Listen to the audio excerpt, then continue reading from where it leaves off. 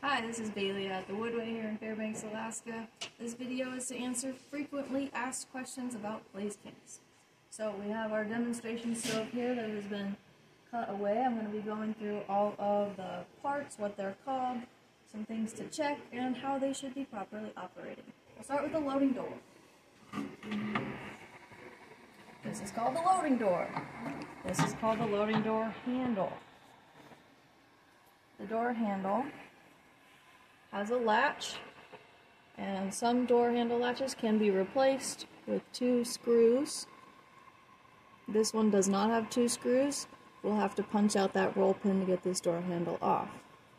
This is your door gasket. It's probably 7/8 diameter door gasket. And your glass gasket is behind that in a channel, glass retainer channel. And you must replace the door gasket if you are going to replace the glass gasket. We can check our gaskets for the glass. We pinch the glass between our hands and wiggle. If there's any movement, probably time to replace. The glass gasket, we can do a the loading door gasket, dollar bill test. Pinch a dollar bill at various places around the door. If it's hard to get out of there, it's probably tight enough. That's okay. But if it just fell out of there, no tension, it'd be time to replace the door gasket. Most Blaze King doors come off easily by just wiggling up and pulling them off. You'll be able to tell if that's not an option for you. This door handle is also often replaceable. Depending on your model, it should screw on and screw off. The door catch is also often replaceable and even adjustable if you need to make it tighter. You would loosen this nut, loosen the nut that's inside of the stove, tighten the catch by screwing it in, and then tightening those lock nuts again. On the Blaze King, you will find the bypass door handle. This bypass door handle is closed. Now the bypass door handle is open when I have it pulled towards the front of the stove. And the bypass door handle can come off quite easily, but there's only one way that it can go back on. Close the bypass door. Now we're showing proper operation of the bypass door. Right now it's in the closed position. We're going to open it up by pulling the lever towards us. You see that horizontal rod cams along the metal within the bypass door to open it. Closing it, and you push it all the way down till it locks into place. One more time. Open. Close. Perfect. Now sometimes this bypass door will not operate properly. There's 2 main reasons that I'm aware of this can happen.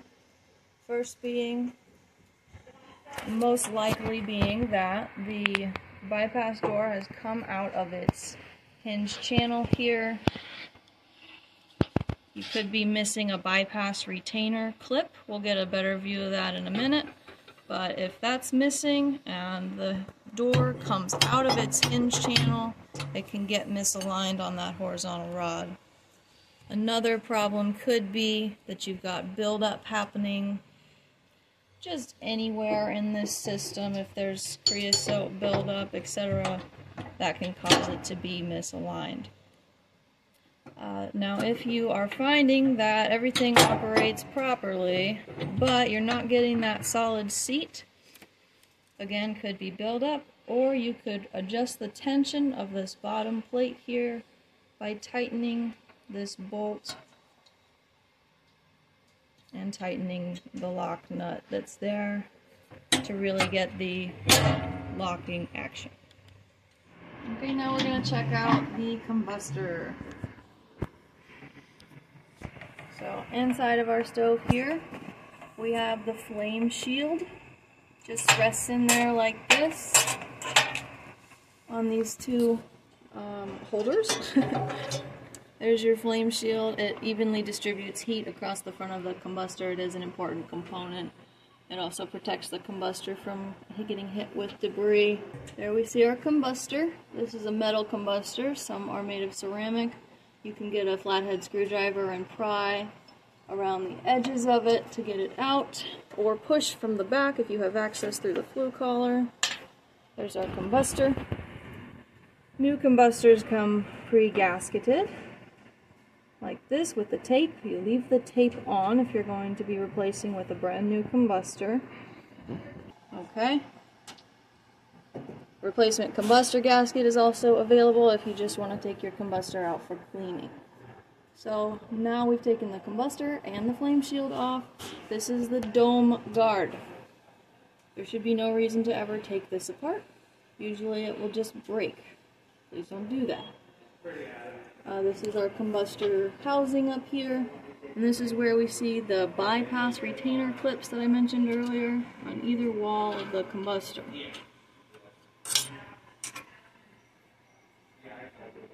So that lives on the inside on either side. We'll take both of them out. The little ear tab goes towards the back.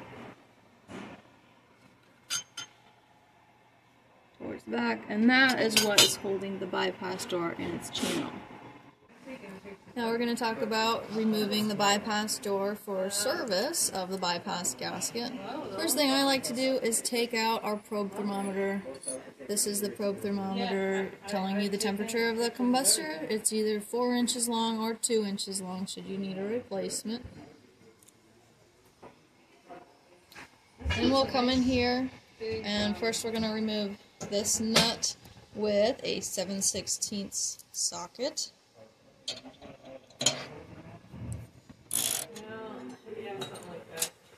Now we can remove the bypass door. We need to lift it up and out of its hinges.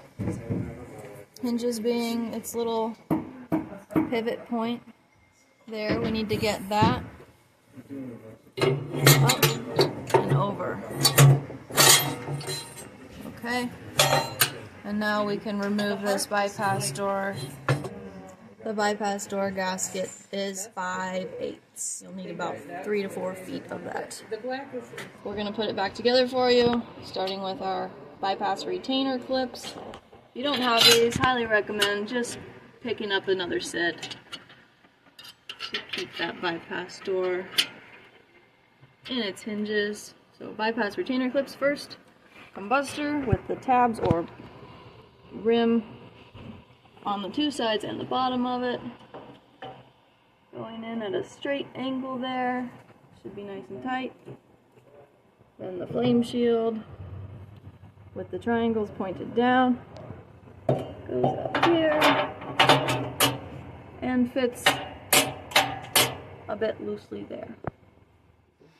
Okay, now we're going to talk about proper operation of the Bimetallic coil thermostat on the back of your Blaze King. Right away, we'll take the cover off so you can see what's going on inside there. It does say no user serviceable parts inside. Do not remove this cover.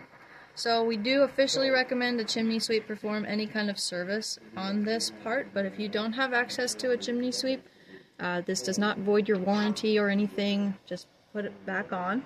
Now, to take it off, there will be 2 screws here and here. We ask that you don't touch this one. That screw is only a limiter to keep your thermostat flap from going over the wrong direction, okay? So, if you're going to put this back on, we recommend having that flap closed all the way so as not to interfere with the stopper screw as it goes back on. Now, how this should operate.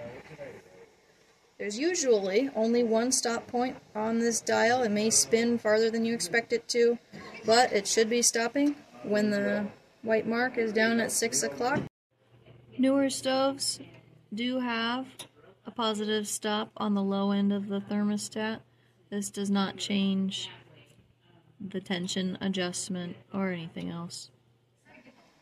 And you can see here the set screw that has created that stopping effect with the flap at its most open point. As we close it all the way down, you can see the thermostat will have probably closed long before your dial stops moving. That is normal. Now if this dial is spinning freely, apart from the knob and the thermostat, there is a set screw on the back side, opposite the white line, that you'll need an Allen key to access. What we recommend is getting this knob spun, or this horizontal bar spun, into a place where the set screw is stopped. Like I said, it needs to line up with 6 o'clock here, and then you tighten the dial while it's pointing at 6 o'clock. That'll fix a lot of issues.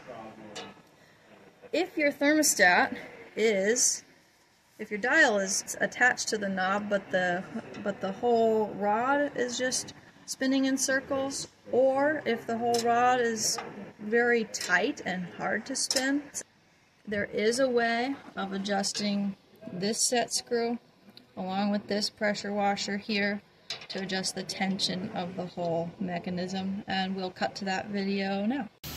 Okay, the first step here to adjusting the thermostat is we have to make a mark where the set screw is on the stainless steel rod here. The reason is we don't want this set screw and the collar to turn on the axis of this rod. We need a reference point right here. The next step is to take a pair of vice grips and clamp them on the rod so that you can still see the mark. I see the mark here, but you want the gap of a flat blade screwdriver to fit in there, kind of like this. Because what we're going to do is we're going to loosen this set screw and we're going to apply pressure against this, and it's going to force this collar onto the pressure washers, and it's going to retain or restore the proper tension. So the next step is you need a 5/64 Allen wrench. Here we go. And we loosen that screw up. There it is, it's loose. Now we turn this screwdriver in here like this, apply tension, and retighten the Allen set screw. Essentially what we've done is we've moved it over, we've applied pressure to these pressure washers, and now when we turn the knob, we're going to see that it's actually much more snug and it stays where we put it. So that's how you adjust that tension on the pressure washers right here. All right, very good, thank you. All right, now we just wanted to show you finally the inner workings of the bimetallic coil thermostat. You can see the gears moving, changing the air intake. And let's say we've got a comfortable setting for our stove. What we're going to see happen here is as this bimetallic coil heats up with your fire, it expands and it will automatically close the flap, reducing the combustion air just a touch. This prevents it from overfiring or spiking in temperature quickly. And then as the bimetallic coil cools down, it will automatically introduce more combustion air, keeping your burn more steady. Check it out. We're going to heat it up, it'll expand and reduce our combustion air.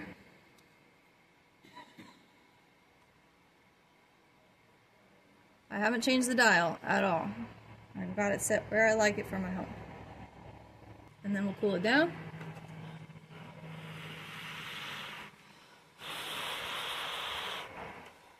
You saw it expand, introducing more combustion air. Good stuff. One final thing to note, if anything in this gearbox appears broken, especially the coil, anything in there, this is not a serviceable part. They don't make a replacement coil or anything. You'll just be replacing the whole thermostat unit, which is the box and the rod. Please consult your dealer for that part number.